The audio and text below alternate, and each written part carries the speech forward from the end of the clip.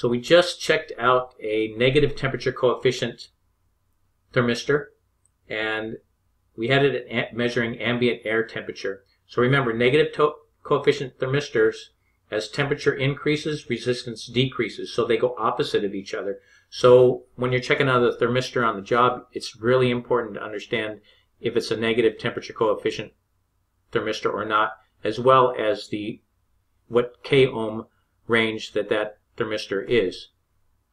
Remember, thermistors have large predictable changes in resistance based on small temperature changes in the body of the thermistor, or the sensing part of the thermistor.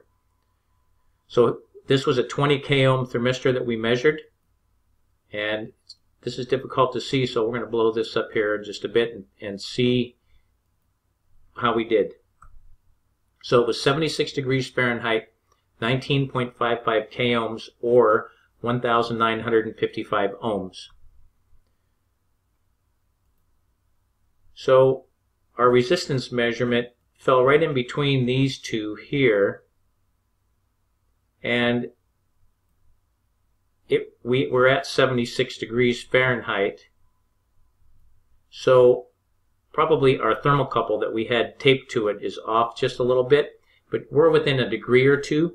So if you take a thermistor and put it in a glass of ice water, or you know it's going to be 32 degrees, or if you put it in your hand, it's going to be 98 degrees or so, you can see if it responds to the temperature change like it should. So we had 19.6, for the sake of argument, 0.6 k-ohms,